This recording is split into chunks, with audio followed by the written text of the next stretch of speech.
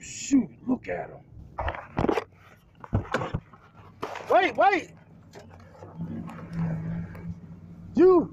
Oh man, I caught you just in time. Oh man. You see this? This is what the Lord brings you. He makes sure everything is all right. I put this in here yesterday because somebody blessed me with a tool for my job. Cool. And he said it was something else in that box. And I said, oh man, I'm going right now. I came all the way from Blackwood. We almost came up, some people almost came up yesterday. Really? Yeah. Oh, wow, They went to Vonita instead.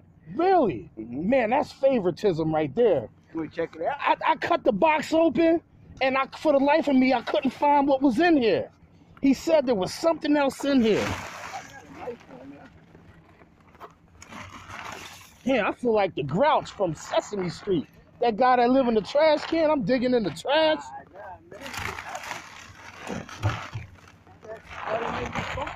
Oh, no wonder why I didn't see it. Here it is, it's wrapped up inside here. Look, I'm trashing your ground over here. It's all right here. Oh my goodness.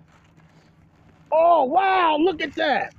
Oh, man, this is nice, too. Now, whoa. we better check all this stuff.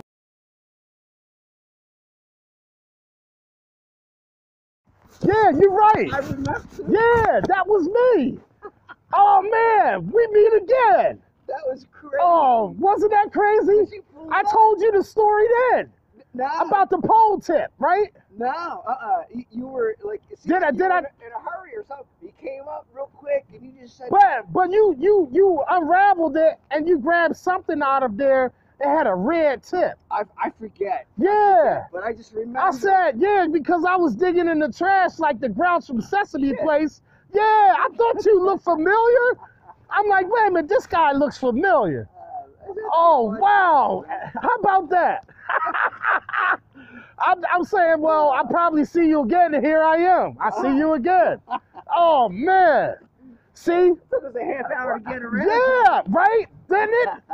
That's because, you know, when we're so caught up, sometimes we don't remember who we talked to, especially if we've never seen them before. Hey, you know, it was just passing in the night there. Yeah, well, I got that tip still, and yeah, I use it every day now.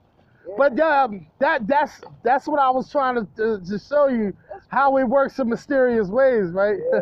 That's crazy, though. That's wild, man. I'm gonna continue. Oh yeah, I don't want to hold you. Yeah. We've been talking for a minute. They might be like, well, what took you so long in that park? Ain't nobody in that park, so it shouldn't be that dirty.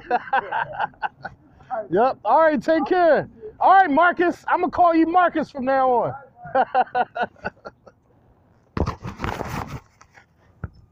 As you can see, there's plenty of people playing at the park. Guys laying on the bench, sleep. He just told them he had to leave, and now they don't even want people playing in the parks. You know what I mean? They're going around, and I guess they're going to fine anyone who doesn't comply. You see that? They're going and cleaning house. Just yesterday, remember I was at this park. I made a video on how I was the only one there. And I guess people drove by and saw one or two people in there and say, you know, just because they shut the gate don't mean we can't park right here and walk in there in the park.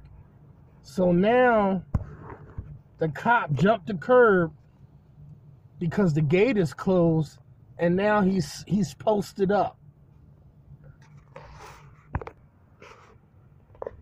And now he's posted up, sitting right over there. So I guess I'm gonna have to leave. Look, people getting in their cars and they leaving.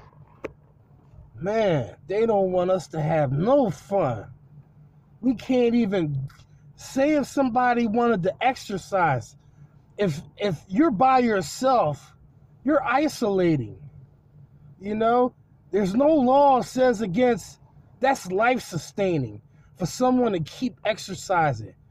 They shut the gyms down. So what are you going to do? You're going to go run. You're going to go jog. You're going to go do extracurricular activities. And even have them for your kids to be able to do. They shut the parks down. Just shutting what it really means for us to be humans. They're taking away our human nature. You understand? So think about that, man. It's serious. So I guess I can't go sit in the park and enjoy myself. I do see somebody in the upon yonder who's still playing basketball, a young kid, but he's by himself. So I imagine the cop is not going to go to that extreme and remove that kid from having a moment of isolation while enjoying himself, doing something that he likes, playing ball. Basketball, that is. So, I guess it all depends. See, they don't want it to get out of hand, so more and more people are saying the parks are open. There's a few people there, so I guess it's okay. I'm going to bring my kids tomorrow. And that's just how it starts. So now, I guess me sitting there, maybe I started something. Because they saw me sitting there and they saw a couple other people sitting there. They said, well, I'm coming tomorrow, you know, and I'm going to bring the kids. Who knows? But I see no one's really actually drove off yet, so maybe he said, I don't know. Let's see if she pulls off. Okay, now the guy that he asked to move, he was sleeping on that table. So the cop is there. I guess he's waiting to see if the guy leaves. He's not bothering nobody. He's isolating by himself. He's just laying on the picnic table. So I guess he's getting himself together.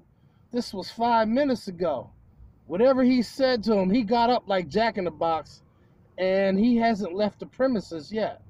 But it looks like he went to go throw something in the trash, and now he's digging in his bag. So we'll see if he actually, yeah, he's grabbing his back and putting it on his back, so to speak. Yeah, he's putting it on his back. He's actually leaving, and I think that's what he's doing. He's waiting for him to leave completely. I guess they want to just clear out this park, man. Okay, yeah, that's what he was doing. Because now he's leaving. Now he's leaving.